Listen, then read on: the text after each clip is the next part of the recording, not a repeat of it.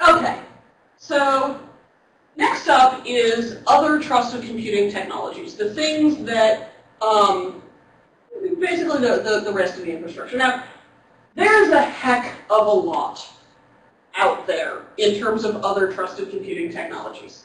I could probably spend an entire day just on the various things the TCG is doing. I'm not going to, for a couple of reasons. One of which is it's way too long, and a lot of it is still very up in the air.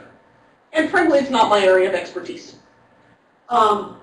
So what we will be covering here, so we're going to be covering the roots of trust for measurement, which this phrase keeps cropping up and cropping up and cropping up. Now we're going to tell you what they are and how they work, because these are really, really important.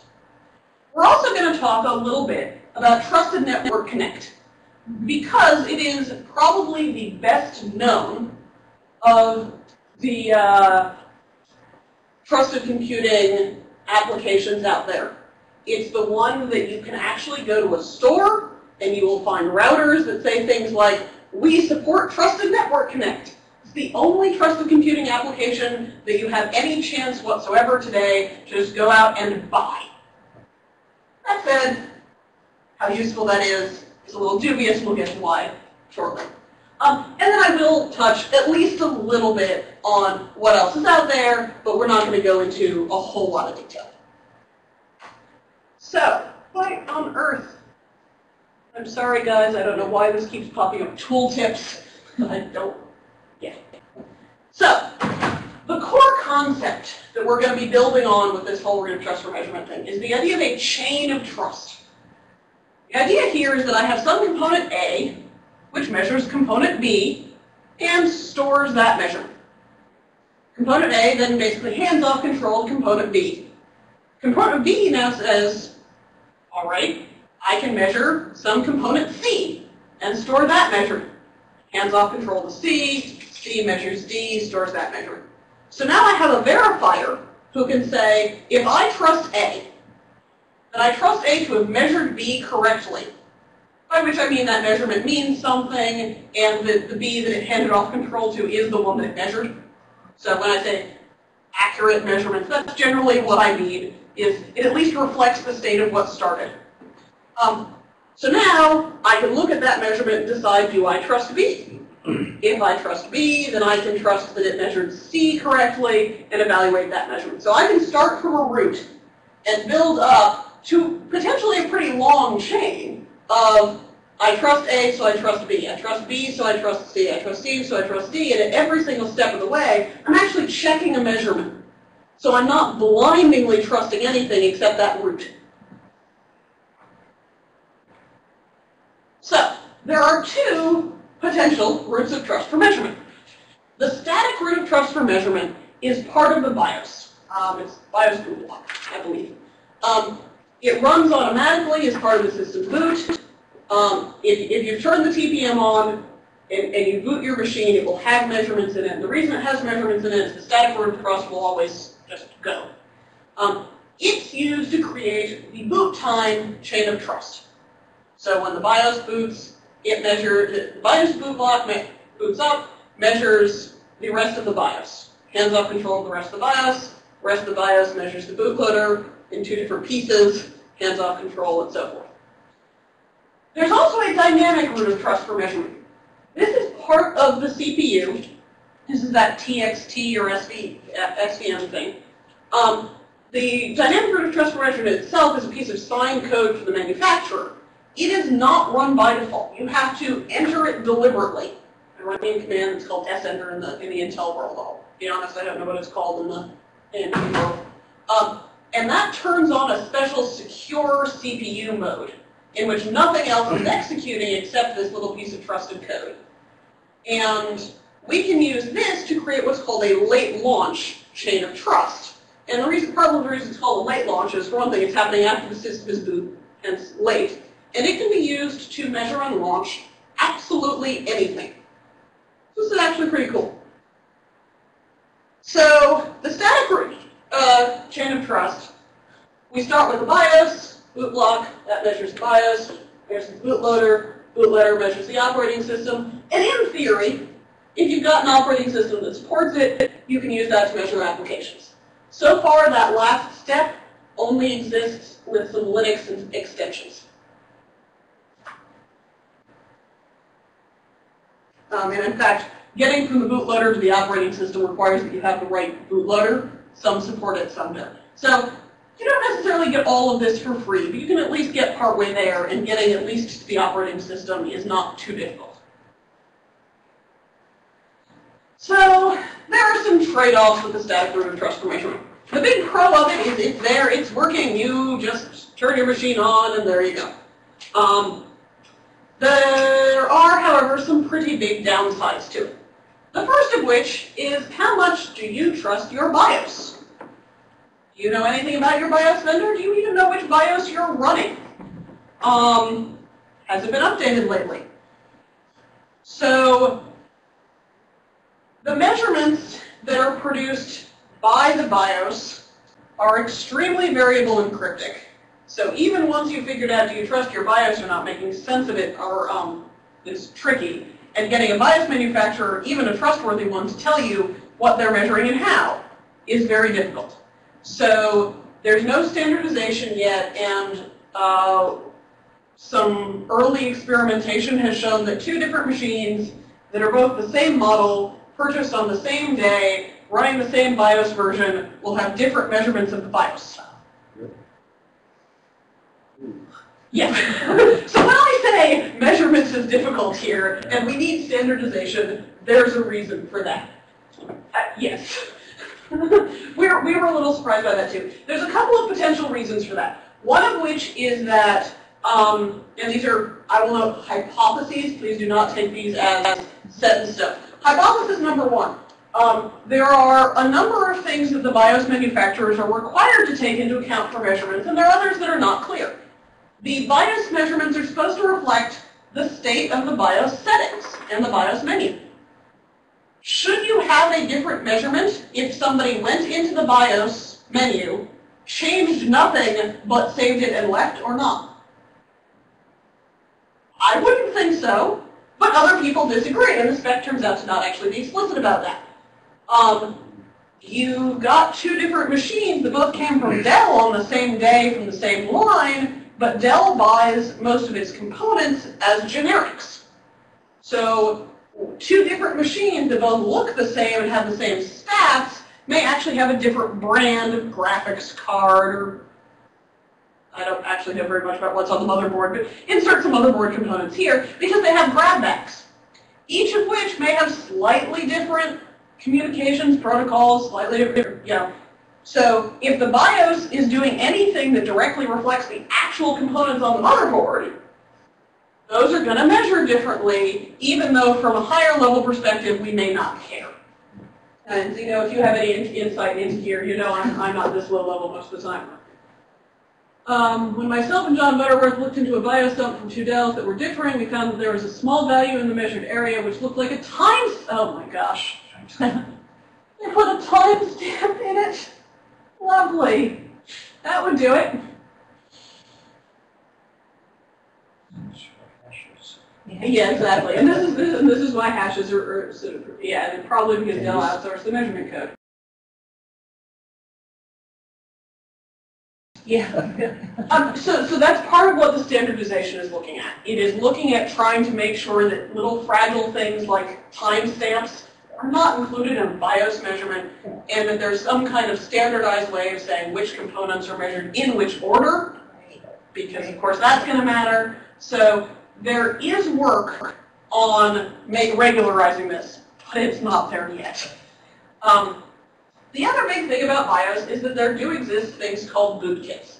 I'm not an expert on bootkits, but they do exist, and given that they exist, that's a major threat against the static root of trust for measurement, because depending on if the bootkit is in the second half of the BIOS, look, it's been measured, look, you can detect it, but if it's in the boot block, it now is your root of trust for measurement, and now you can't trust anything else in the boot sequence. Whoops. Yes. So this is why there are more things than the static root of trust for measurement. So the dynamic root of trust for measurement is noticeably more complicated. You have to send a special command to the processor, and the argument to that command is basically a region of memory. This command, sinit or skinit, senter, I'm not telling you enough here for you to run this yourself. There are some good books on the subject if you want to do it. When this mode is entered, all of the processing on this machine gets shut down, except for a special code module. A lot of the memory access mechanisms are turned off. The machine goes single-threaded. It really and truly closes down your machine. Anything that they could think of that appeared to be a threat to a small region of executing code is off. There is, if you look on the internet, you'll see, look, there's an attack on TXT. If you actually look at it, they say there's an attack, the fix already exists, and Intel was rolling it out at the time, and that's from like 2005. So they tried very hard to make this protected execution mode. So that little piece of code is part of the firmware. It's actually signed by the CPU manufacturer, and when it executes, the CPU verifies the manufacturer's signature on this little code module. And that code module is very simple and very dumb. All it does is say, you handed me a region of memory, and it hashes that region of memory and stores that hash in the TPM. Now, that region of memory can contain data and executables. But what this means is, unlike the BIOS version, where who knows what's in there, who knows what it's measuring and in what order, this is a very small, predictable bit of code, and I know exactly what I'm handing it. So I have control over how variable the input is, and this is actually potentially much more predictable. So once that region of memory is measured, it will pass control to it. Exact same principle as we had before, but now we're the ones deciding what's measured, what's executed. So we can now do a direct chain of trust from the CPU. We're not trusting mumble BIOS manufacturer in Taiwan here. We're trusting Intel or AMD's firmware, which is not necessarily perfect, but we at least have a much more concrete idea of who that is, where it came from. And this special code has its own locality. And I kind of hand-waved in passing earlier this idea of locality as permissions for the TPM. This is the one time that locality really matters. There are technically 5 localities on the TPM, 4 through 0. And locality 4 is only the DRTM. And there is a PCR that is only writable by locality 4. It is reset whenever the DRTM is entered, and only that locality can extend it. So if we see a value in that PCR, we know we entered secure mode, and the secure mode put this measurement in. Nothing else can do that. That's why locality is cool, is really for this. There is also, when it passes control to the region of memory, it then enters locality 3, which is basically things running in this secure mode. So we can now actually tell, this is what the tiny piece of code measured, and then we can follow a chain of trust up through whatever we're running. So this gives us the ability to constrain keys so that they can only be used when we're executing in secure mode. This gives us the ability to distinguish between things actually measured by the firmware and things measured by whatever the firmware launched. This is actually pretty cool. We call this late launch in part because some uses of this technology actually are launching an OS. So I can use this to launch an operating system or a hypervisor, but I can also do other things with it. So the chain of trust for DRTM is actually pretty darn short. This is an example for a virtualized system that launches from the DRTM. I've got the CPU manufacturer, which measures the I cannot change that lettering to white right this second. I'm sorry. What this says is the sign code from the CPU manufacturer, secure hypervisor, and virtual machines. Sorry, it was much more visible on the machine I created this on, and these are LaTeX slides, and I'm pretty sure this little machine here doesn't have LaTeX on it. And then that goes up to the applications.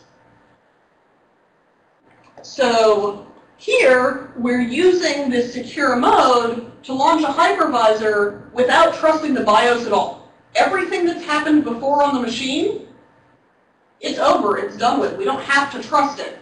We know exactly what the measurements of this first thing we launch are, and then we can use that to build trust in a larger system. So this is one use of DRTM that is really the late launch approach. And we could do this with a secure OS instead of a secure hypervisor, but I do a lot of virtualization work, so here you go. Here's the picture I usually end up drawing.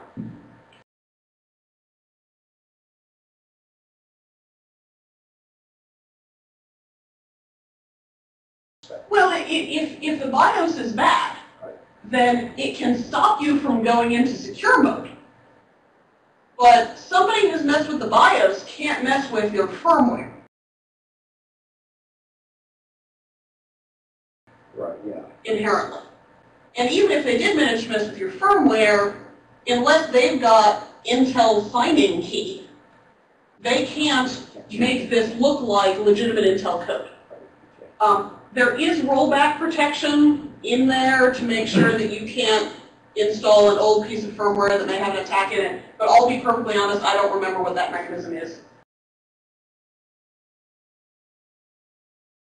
I believe I mean my CPU microcode, but I will be perfectly honest, I am not actually an expert in this area.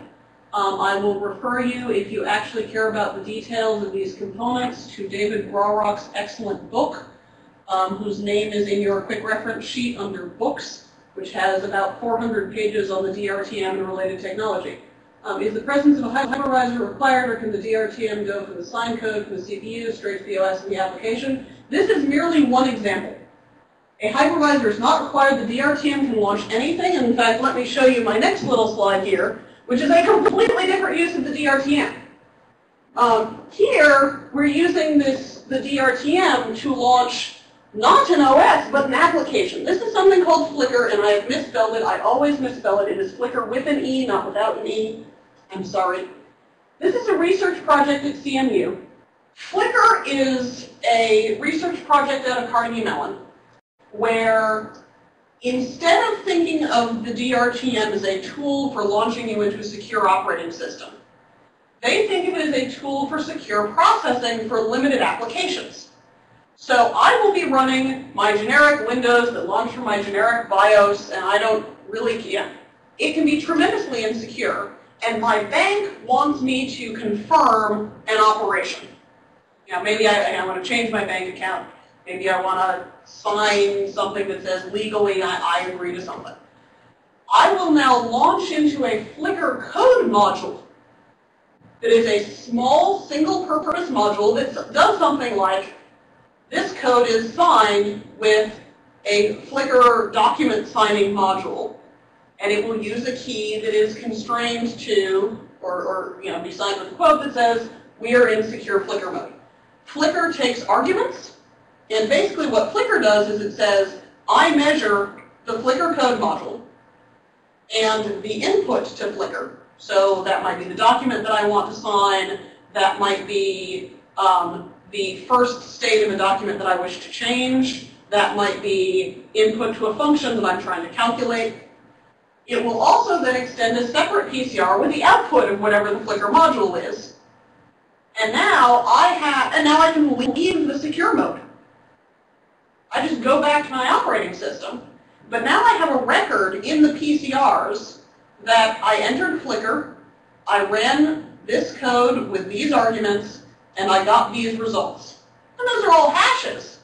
But I now have basically a reliable audit log that I executed specific code in a specific environment, which if you want to do something like bank operations, there's no way that my Windows can interfere with what happened when I was in Flickr mode. So this is a use of the DRTM that's completely different. In this version, you might be running the DRTM every 10 minutes with different code, potentially. But it's small and focused rather than using it as a chain of trust permanently for the state of the system. So the DRTM is very flexible.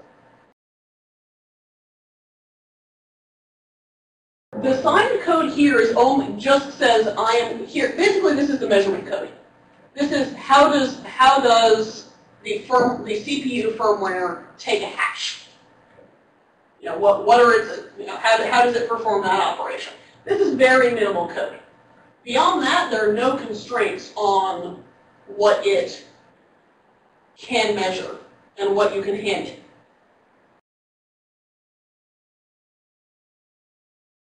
So the flicker scenario. Oh, the flicker scenario. In the flicker scenario, you are running a generic OS, which, as has been pointed out, could in fact be Windows or Linux. Flicker doesn't care. I was just using Windows as an example. Flicker doesn't care what OS you're running. There's basically two halves of Flicker. The part that says, I'm going to start the DRTM, and then whatever code you were running in secure mode. But once you're finished with your secure operation, you then leave secure mode and go back to whatever you were doing. This is just within the Flicker context. If I'm in this previous scenario where I'm doing something like virtualization starting from the DRTM, then I will turn back on things like multi-threading and various memory accesses, but I am not going to restore the previous state of the machine. The whole idea in this world, or if I were booting an OS that was not a hypervisor, is basically to bypass my trust in the BIOS and the bootloader. And all I am trusting them for at this point is to start the DRTM. And I can verify that it was started and with what code. So I, as a remote verifier, know for a fact you started the DRTM, here's what you ran with it, and I don't care what happened before that because it's gone. So, trade-offs of the DRTM. It has a lot of advantages. It is very flexible. It can measure anything you need it to. Executables, data, whatever you hand it, it will measure. And those previous examples were designed to talk about how flexible the DRTM is.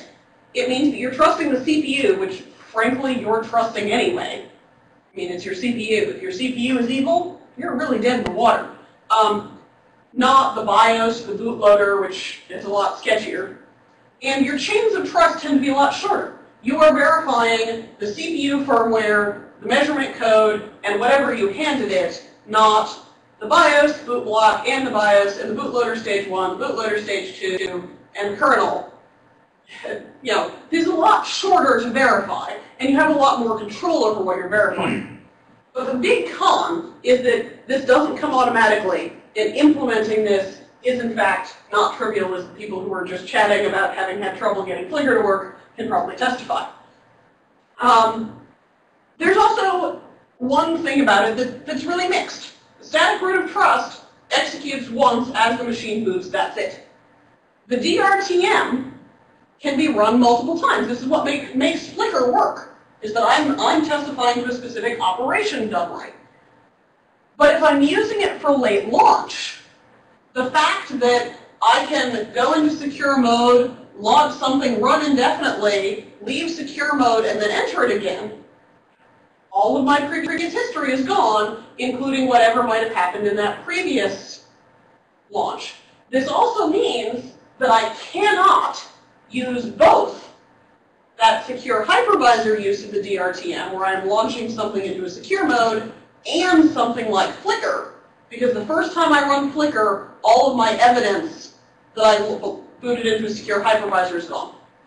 So, trade-offs. You can work around it, but you need to know that that's the case. So, those are the roots of trust for measurement. Any questions on those before we move on?